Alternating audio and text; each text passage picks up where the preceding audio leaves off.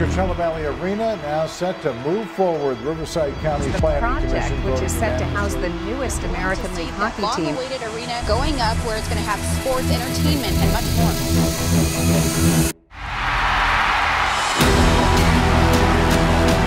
I could not be more proud to announce the partnership with Acrisure on the new arena. OVG and Acrisure are dedicated to using this platform to improve the lives of everybody in Coachella Valley. We're tackling climate change. The big goal here is to become completely carbon neutral for operations by 2025. I think the community is really going to support hockey to have a vibrant place. It's especially exciting to bring an arena there. This is about wanting to do something spectacular.